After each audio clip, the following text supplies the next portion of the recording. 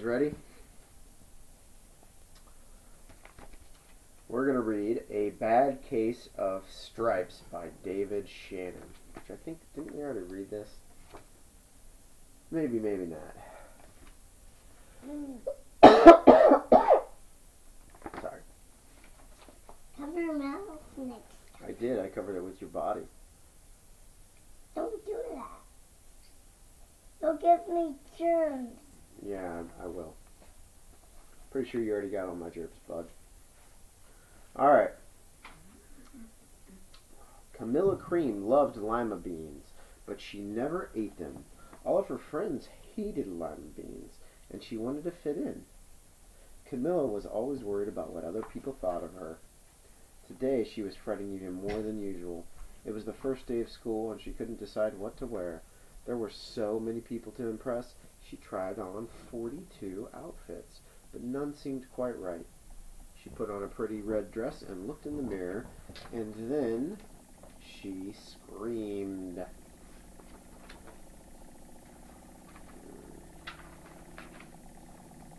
Her mother ran into the room and screamed too. "Oh my heavens!" she cried. "You're completely covered with stripes." That was certainly true. Camilla was striped from head to toe. Miss Cream felt Camilla's forehead. Do you feel all right?" she asked. "I feel fine," Camilla answered. "But just look at me." You get back in bed this instant," her mother ordered. "You're not going to school today." Camilla was relieved.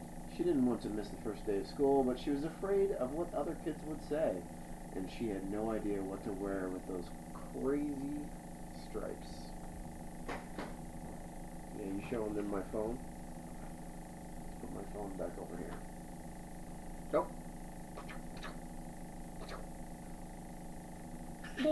They're both in the middle. Alright, now the doctor's coming. That afternoon, Dr. Bumble came to examine Camilla. "Most extraordinary," he exclaimed. "I've never seen anything like it.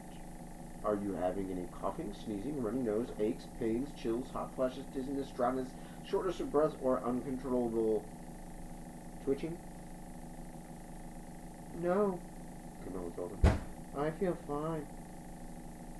"Well then," Mr. Bumble said, turning to Miss Cream. "I don't see any reason why she shouldn't go to school tomorrow. Here's some ointment that should help clear up those stripes in a few days.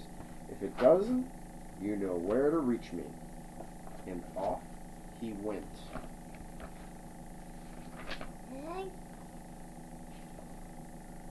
The next day was a disaster. Oh, this book's floppy.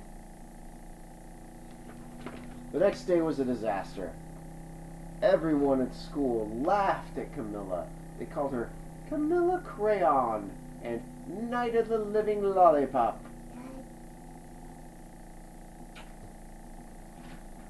She tried her best to act as if everything were normal, but when the class said the Pledge of Allegiance, her stripes turned red and white and blue, and she broke out into stars.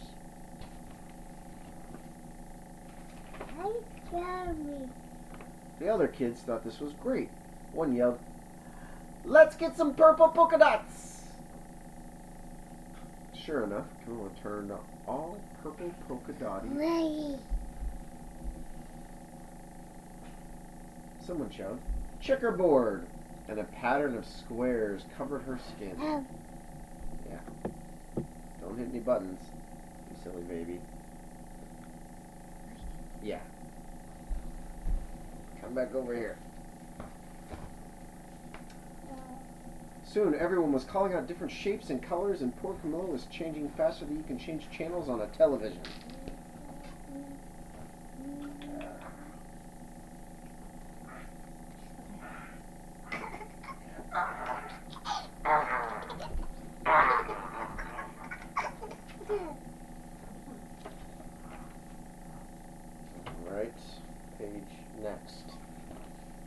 That night, Mr. Harms, the school principal, called.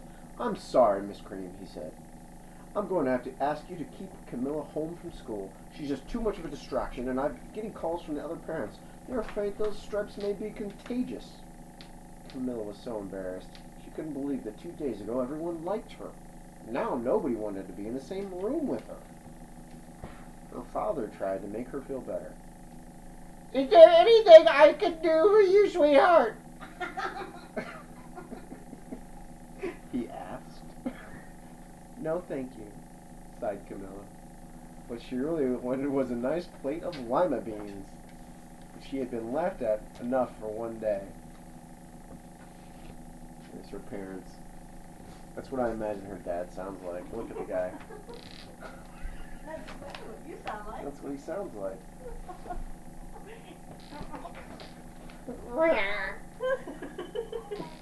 I love you too, baby. Alright, now there's going to be a bunch of people coming and poking and prodding her. Bye, I'll see you in the More morning. scientists and doctors. Well, yes, I see," Mr. Bumble mumbled when Mr. Cream phoned the next day. "I think I'm better bring in the specialists. We'll be right over." About an hour later, Mr. Bumble arrived with 4 people in long, white Underwear. coats. Underwear. He introduced them to the Creams. "This is Mr. Guap, Miss Dr. Sponge, and Dr. Cricket, and Dr. Young." Then the specialists went to work on Camilla. They squeezed and jabbed and tapped and tested. It was very uncomfortable. "Well, it's not the mumps," concluded Mr. Guap.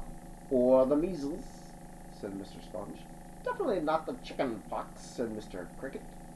"Or sunburn," said Dr. Young. "Try these," said the specialists. They each handed her a bottle filled with different colored pills.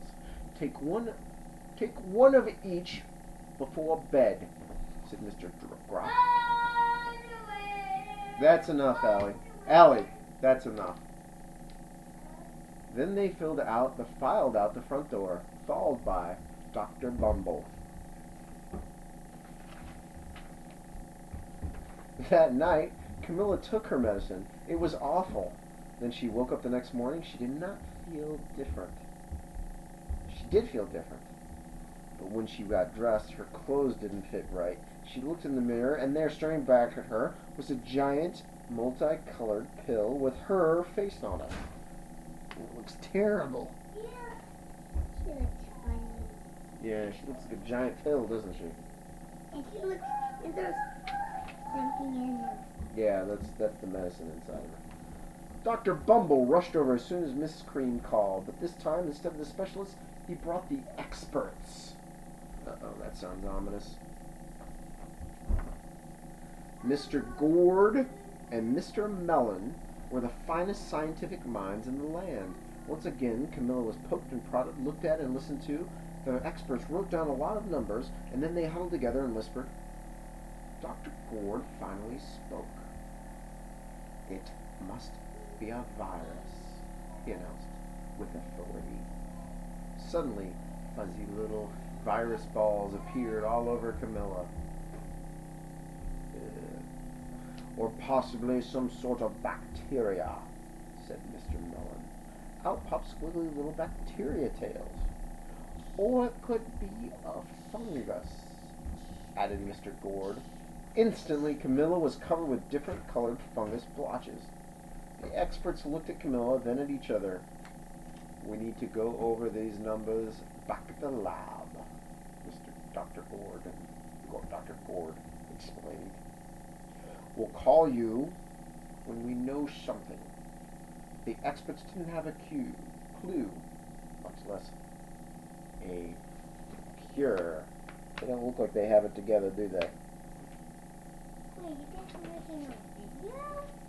Oh, now you want to listen to the book just because you want to be on camera, huh?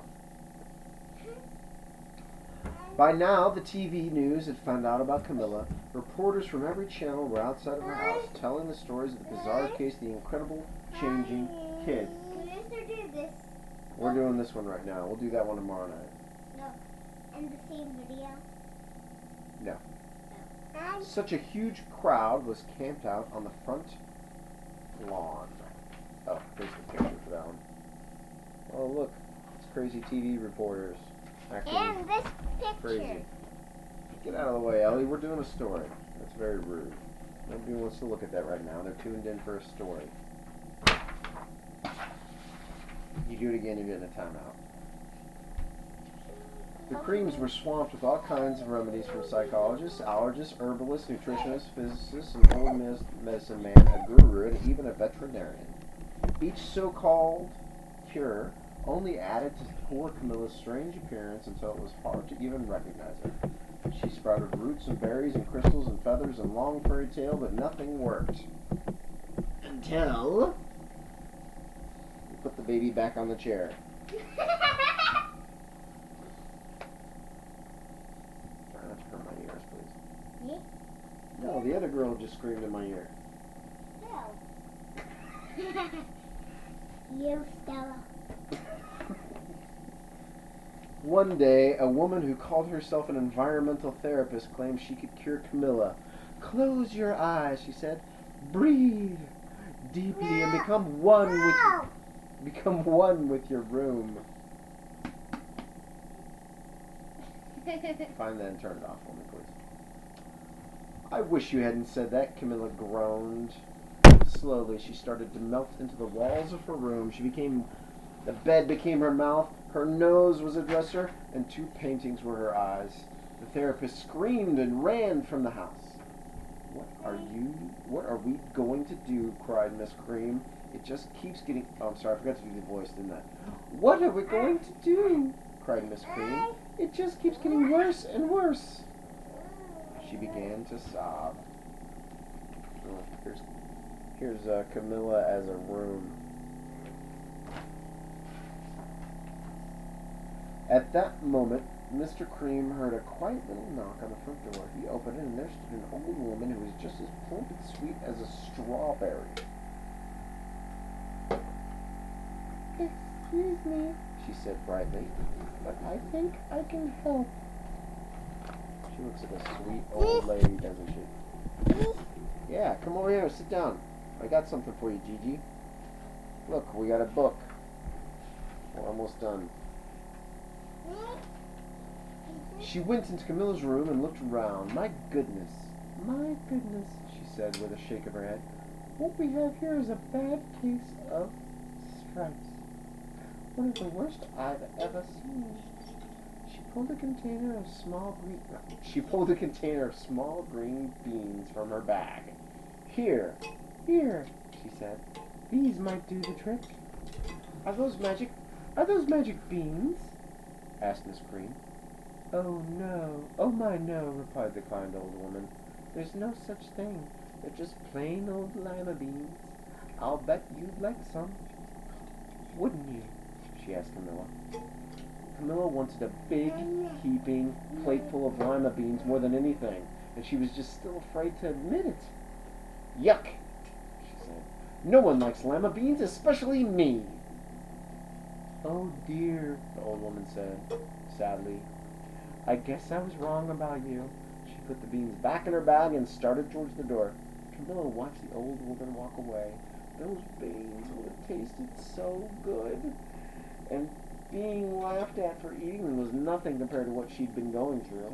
She finally couldn't stand it. Wait! She cried. The truth is, I really love lima beans. I thought so, the old woman said with a smile. She took a handful of beans and popped them into Camilla's mouth. Mmm, said Camilla. Now, here's the old woman feeding the room lima beans. Oh, you okay, Gigi? Yeah, don't touch my screen, please.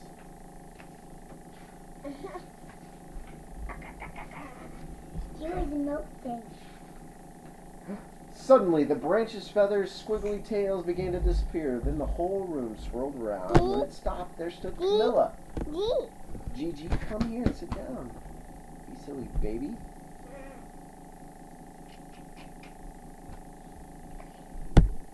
I'm cured, she shouted. Yes, said the old woman. I knew the real you was in there somewhere. She patted Camilla on the head. Then she went outside and vanished into the crowd. There's a picture of Camilla turning back into a normal little girl. I'm on the other side. That side. You're on this side, this is you? No. What are you talking about then? I'm on the other side. The book on the other side. Okay. Afterward, Camilla wasn't quite the same. Some of the kids at school said she was weird, and she didn't care a bit. She ate all the lima beans she wanted, and she never even had touched a stripes again. This is one of the longer stories that we've read, and here's the final page for you. There's Camilla.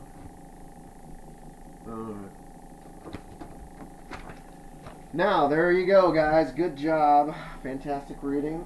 Another video. You want to do another video? Alright, we'll make another video.